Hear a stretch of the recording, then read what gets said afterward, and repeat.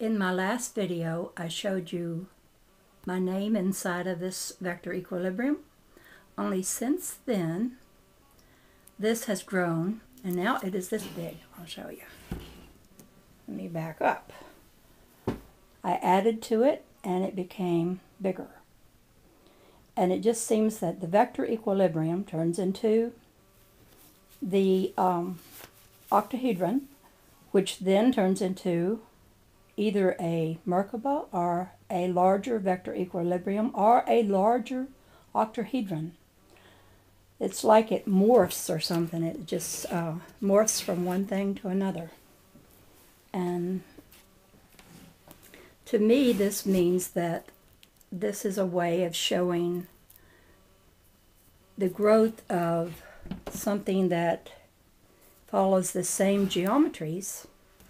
And in this case, the geometries are very significant because the vector equilibrium, the starting one, is such a sacred one, representing the structure of the vacuum.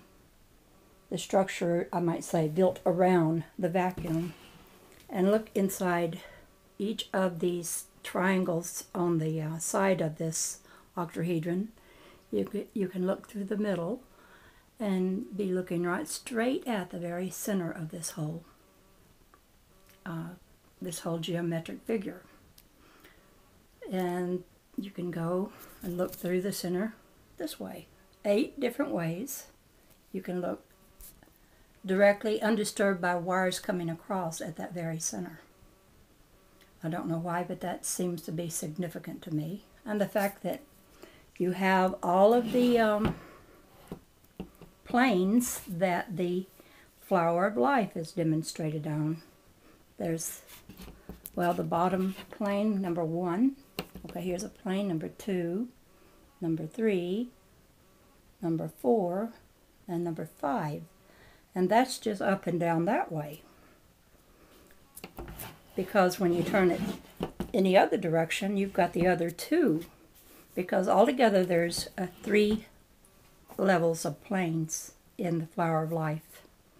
As you can see, well, for instance, with this one, there's this level, and this level.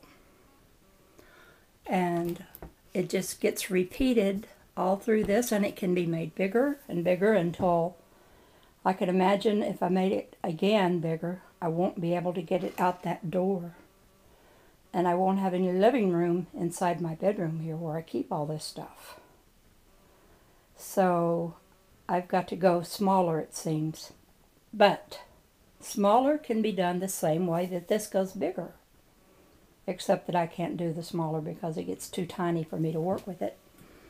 But the thing is, this is a geometric form that goes and makes the same patterns over and over again, either expanding as far out as conceivable or going smaller as far in as conceivable.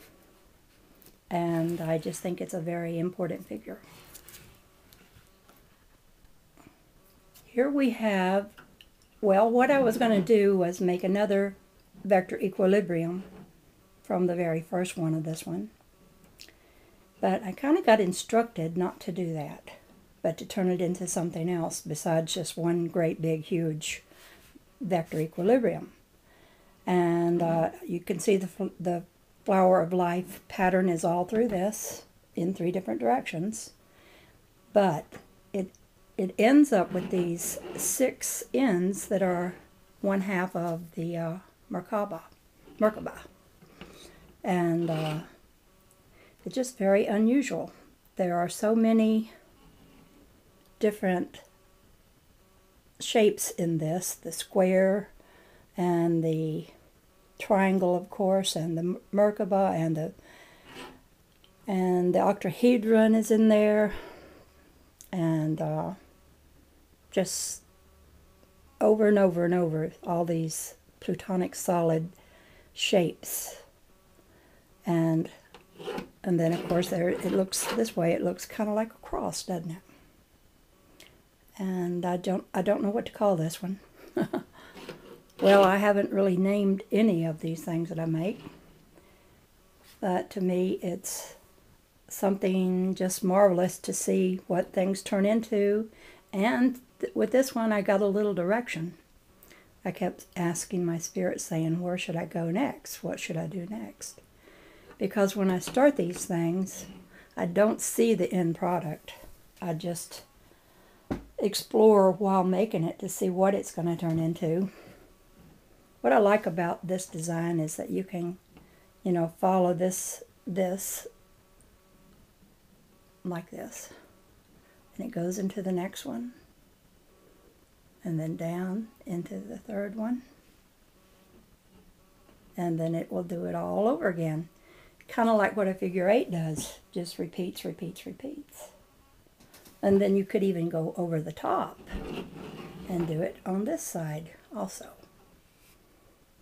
So, and there's 3 sides like that. There's 3 here and 3 here. Reminds me of the number 33. 3 and 3. And so, I don't know what the significance of this is. And I guess it doesn't matter. I just am having fun making these things. And for what purpose, I don't know. That is a big mystery to me.